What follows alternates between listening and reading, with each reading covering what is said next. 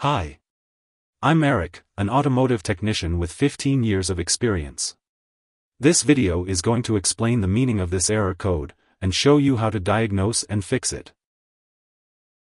OBD-II fault code P213B refers to an electrical issue with the intake throttle actuator, which controls the opening and closing of the throttle plate on an electronic throttle body.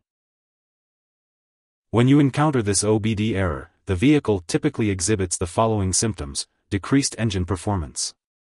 Now we talk about possible causes, and how to diagnose and fix. Wiring issue. Check the wiring harness for any visible damage, corrosion, or loose connections. Use a multimeter to test for continuity and proper voltage at the throttle actuator connector. Repair or replace any damaged wiring. Ensure all connections are secure and free of corrosion. Intake throttle actuator failure. Inspect the intake throttle actuator for any signs of physical damage or binding. Use a scan tool to monitor the throttle position and compare it to the actual position of the throttle plate. Replace the intake throttle actuator if physical damage or binding is found. Calibrate the new actuator and ensure it operates smoothly.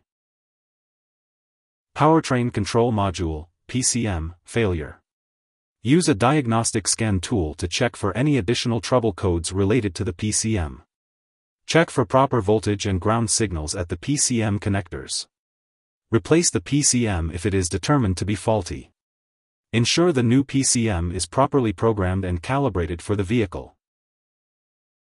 If there are uncertainties, feel free to engage in discussions by leaving a comment. Alternatively, when facing difficulties, it is advisable to seek assistance from a professional auto repair shop and technicians. It is not recommended to handle it independently, especially when uncertain. Thanks for watching.